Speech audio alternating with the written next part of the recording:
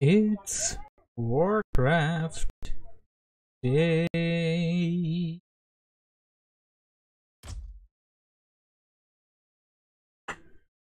Greetings everybody, this is Stormy with the CapitalZ coming back at you with another replay request. This is going to be from the replay request series where anybody and everybody is welcome to send me replays. To know more about how you can send me replays for the replay request series, join the Discord server. Link to that is on the Twitch panel and in the description below.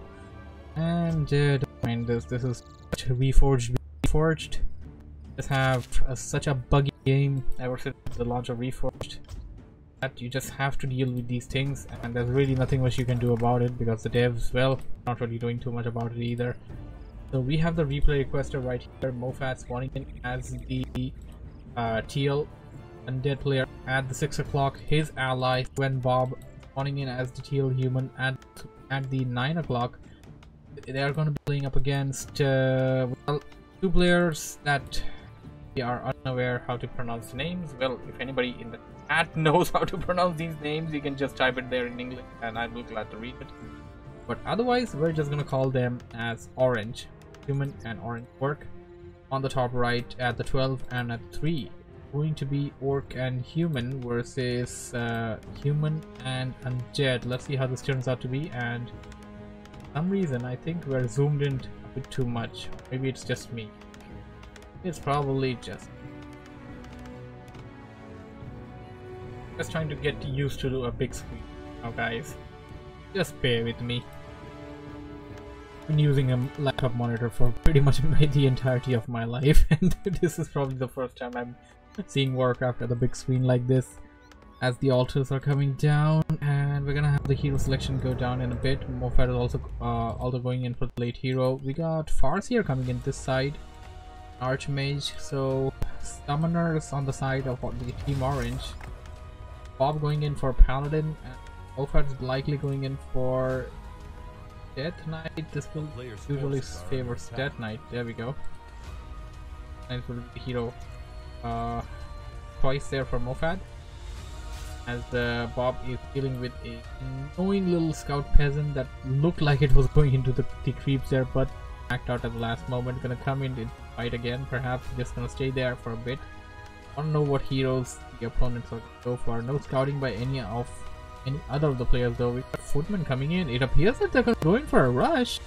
Archmage going down, and Archmage is going in for the assault there. Orange Human going in for the assault. Bob should be prepared for this, as he sees two Footmen heading in towards his side, with Peasant backing out. And Farseer ready. Farseer also going to go towards Bob's base. Bob ready with his Paladin. And I think he took the best hero to counter any kind of harassment. With the Paladin there, you can cast so much Holy Light there. 250 mana already in the tank to be able to heal your stuff. But the Paladin is being attacked. Paladin is being targeted. Gotta back it out a bit. Where is MoFaD? MoFaD's coming in with that Death Knight. The pact is sealed, and the Death Knight is on the field. We got a tower there in the back coming up, but he's getting targeted. Gets taken out. Here comes the Farseer. Bob is in a hell of a trouble right now. That is here. Too bad it can't heal him, but can use the Death Coil, and the Paladin's likely gonna get taken out there. There's absolutely no chance of survival.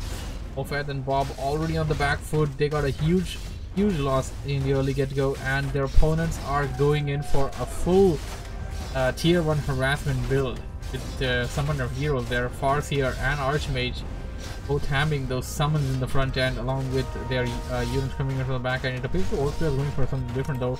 Archmage being targeted. Archmage gets taken out by MoFaD. MoFaD saving the day for Bob, staying in there and managing to take out the Archmage off Orange. And now they're gonna do something to be able to push away the Farseer as well. Here, gonna back out a bit. Got a full HP and got a lot of mana left in the tank as well. Probably gonna come back into the fight. Tier 2 have been coming in first. Surprised actually. His barracks and war mill, everything's late. He didn't have any of the military units on the battlefield. I'm not really sure why is this tier 2 this late. I should have already been clicked, already been about 25% done or something, because I'm pretty sure MoFaD, well, he only just clicked there. Paladin being revived. What's on the side of the human there? Who's all? Oh wow, he's gonna be the first one to take, it appears. Orange human is gonna be the first one to take it. This is a super early tech for the human right now. This seems to be as early as, yeah, this is definitely the early one. This is sort of a build that, well, I'm not sure if there's anybody out there that still has this like build already planted in, but if you don't go for the third farm as a human player, and you don't go for the third footman either, you actually have enough gold and enough wood to be able to like tech up if you save in that fashion. That seems to be the case. He didn't go for the chop, he went for the lumber mill, as he probably was progressing. Tier 2 is ready, and if you do this, your tier 2 comes in really fast. This is ideal if you want to get your MK out as fast as possible as the second hero there, as Team Teal is going in for the Goblin Merchant Camp in the middle of their bases. Scourge Bonechan is going to be the item that they pick up, and that'll be pretty good actually. They're going to have a decent number of melee units, so it should be good, including the Death Knight there.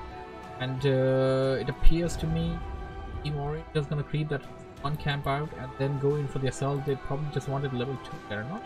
They only just got it though, but their harassment is just going to be much more devastating with the level 2. We got Brilliance Aura right now, so the Archmage is literally a walking, talking mana fountain right now.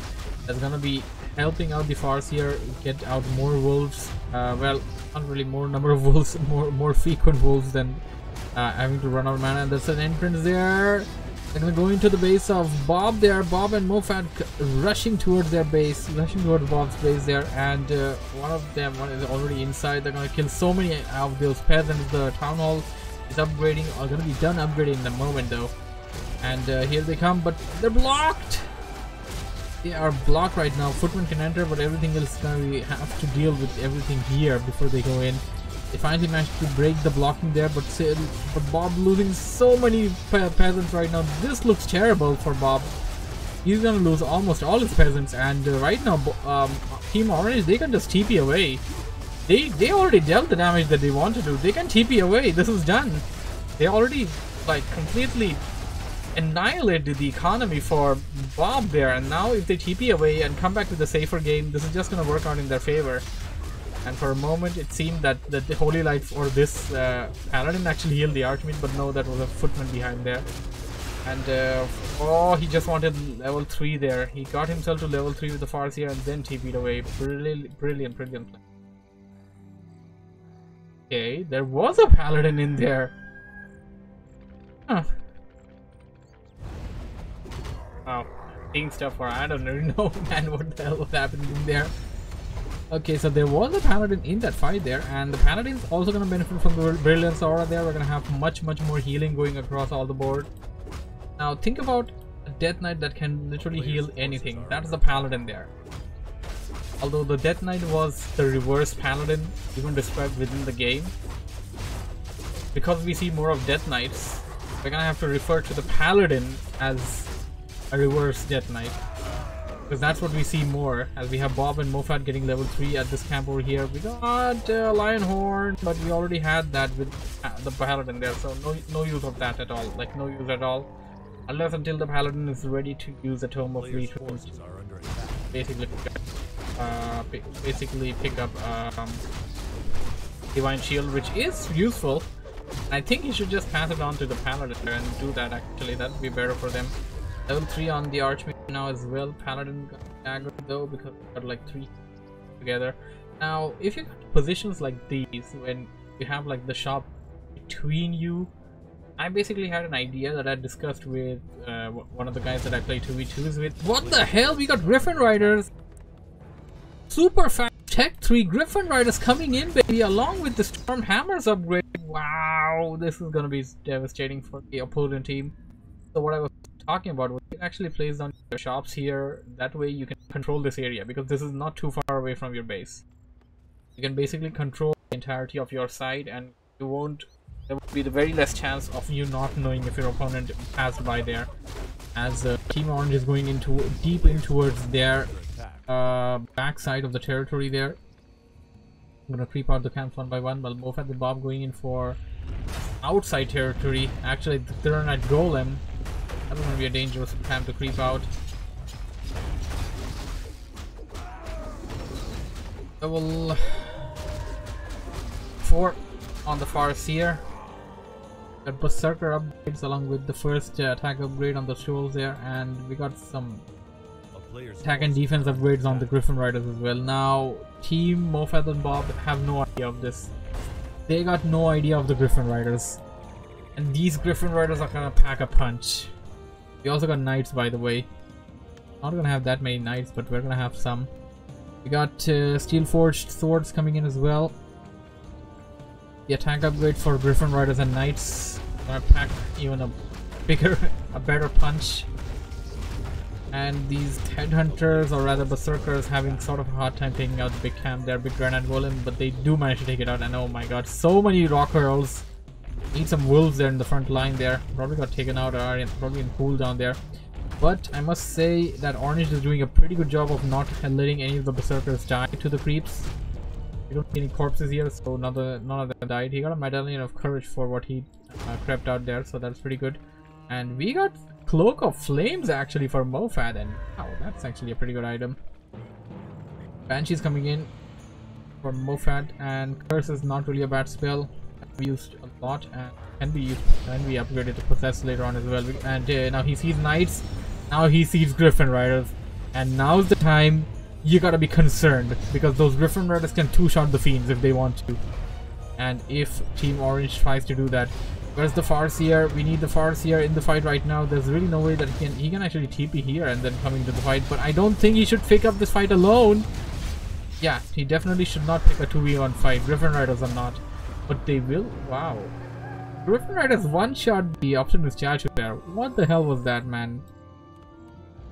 They got the second attack upgrade, and now they're gonna get the second defense upgrade coming in, although personally I would just prioritize the third attack upgrade, to be honest. No expansions by any of the players so far.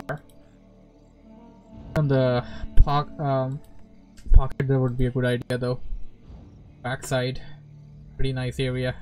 Likely not gonna be attacked without being detected. We got level 5 on the Farseer now, and I think it's a good time for it to just back out, because it's not gonna gain any experience by attacking the creep, but we'll get the gold and the item before the camp gets crept out. A player's forces are under attack. Already noticed that flag. A lot of detail there. We have a bigger screen. Different riders are of course gonna ease the creeping pattern. Like, you just take out anything you want, except for the ones that are immune to magic. And of course the ones that are literally piercing damage that can just tear apart the Griffin Riders. You got a lot of magic attack and you got a lot of piercing damage now. A good combo, although some of the Griffin Riders are cursed, and the bad thing for Griffin Riders is that they actually got slower attack speed. So they have more chance of getting cursed, missing their attacks with the curse on them. As Team Orange goes after the shop of MoFaD and Bob are nearby though. We got some anti-magic shells coming in on the heroes. Oh my! Anti-magic shells are the counter to magic damage. Why didn't I think about this earlier? This looks bad. Archmage being targeted. Level 4. Our TP away. But they took out MoFaD's attack. He's still mining because he's an undead player. That's really the only benefit, but MoFaD lost his tech right now. He got the Slaughterhouse and Temple of the Dam though. Damn. Okay, now I think it'd be a good idea if they don't make Griffin Riders anymore. And with the Griffin Riders that they have, which they kind of already committed to, I think it'll be a good idea to just use them for harassment. Just send them to the back line there, just murder all these peasants, because they can definitely do that. Maybe try to take out the castle, just like they did for MoFaD's Black Citadel there. As MoFaD and Bob going in for the Granite Golem camp on the right.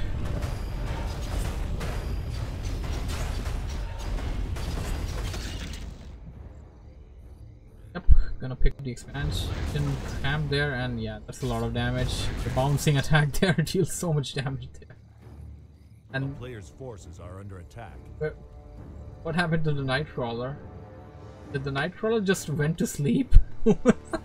I think the Nightcrawler just went to sleep there.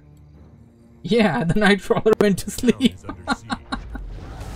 While the entire everything else got murdered there. The Murloc Nightcrawler basically just went to sleep there. And oh, MoFaD the Mob coming in. They tried to target the units there.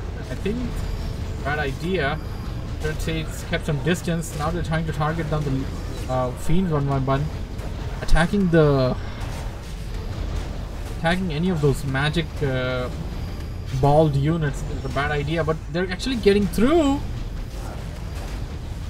They got through the anti-magic shell for one of them. We got still got like 4 Griffins on the field. MoFaD is on the back foot. He may lose the Death Knight.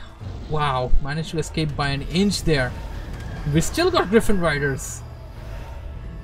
That Death Knight managed to destroy by an inch.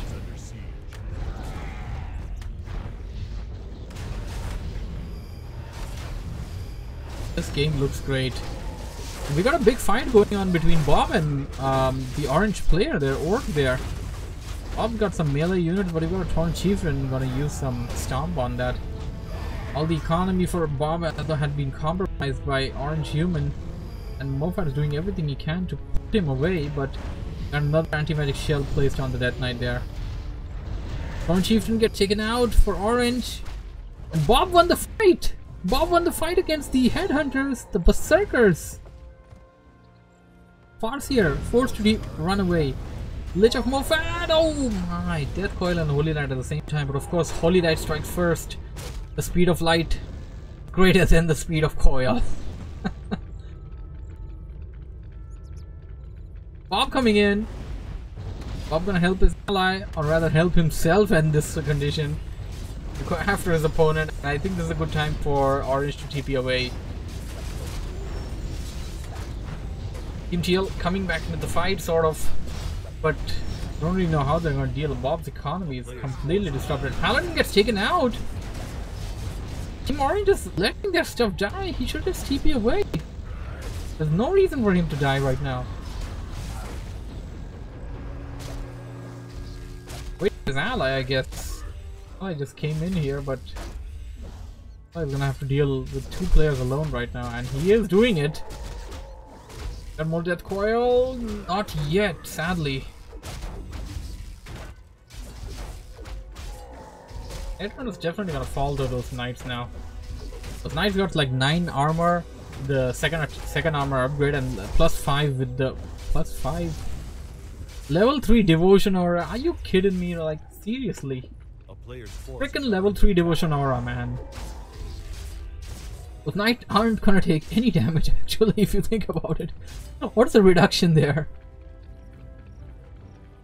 I mean, what's the reduction when you're in devotion aura now? What is the devotion aura? There it is. 46%. That's almost 50% reduction. Griffin Riders are back into the fight, and the Griffin Rider is definitely gonna deal a lot of damage to the knights now. I'm gonna go for some creep camps, but really the Torn Chieftain is the only one that's gonna level up, rather gain any experience. But the problem is, like, you had 2 level 5 heroes soaking experience but not gaining anything, so it's a bad thing. Did MoFaD even try to put down? Yeah, he definitely put down his Necropolis there, but he didn't get it up. Now here's a bad thing for MoFaD's base now. If MoFaD's base gets attacked while they're not at his base, they can't TP here because of no Necropolis there. Level 4, we got everything being put down with shield there, anti-magic shell. They're gonna soak up so much magic damage there. Farseer gets taken out! And I have to see how many Griffin Riders attacks is gonna need to actually take out the anti-magic shell and then take out the hero, but the Griffin Rider is likely gonna fall off until they actually take it out. Gonna swear on the side of MoFaD and Bob right now. They're doing phenomenal right now. Part of losing their tech, losing the economy for Bob earlier, and not once but twice actually, if you think about it. They're doing phenomenal, repelling their opponent, and this is a bad idea. I mean, sure, you had the aviaries built in, you got tier 3, but knowing that your opponent's got like the shells counter, you don't want to go for these. Definitely don't want to go for the Griffin Riders anymore. Until they could break through the shells, your opponent is gonna annihilate you.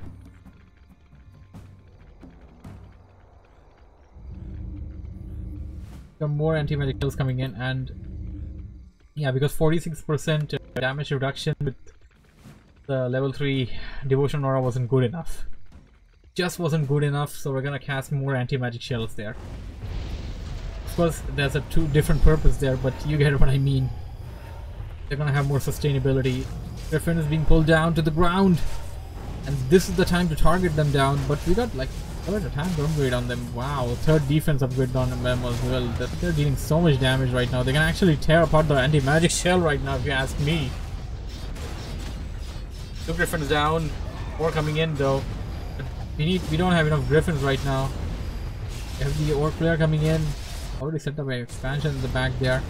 But they don't have enough firepower. Where's the Farseer? I don't think the Farseer went down. Paladin goes down. Farseer actually did went down. Level 4 on that Archmage for Bob now, and one of the players leaves the game. This game goes into the hands of MoFaD and Bob. That's good. Kind of like the third attack and defense upgrade for the Griffin Riders. MoFaD and Bob somehow managed to nullify that with the anti-magic shell. And this game is also a testament to how strong anti-magic shell really is. If you think about it, anti-magic shell gives you like 300 it gives you like 300 on your 300 more HP. That's 300 more damage that you can take from any kind of magic attack or any kind of spell damage. So that's huge, and this was a testimony. This was basically a testimony to how strong that really is, and I have a strong feeling it should be nerfed, and it should definitely be nerfed. I mean, the thing is, once people start using it too much, then they should definitely gonna get nerfed. Anyways, hope you guys enjoyed it. Thanks for listening. If you have seen, don't forget to hit the like button, subscribe for more. I will be seeing you on the next episode of Warcraft Day.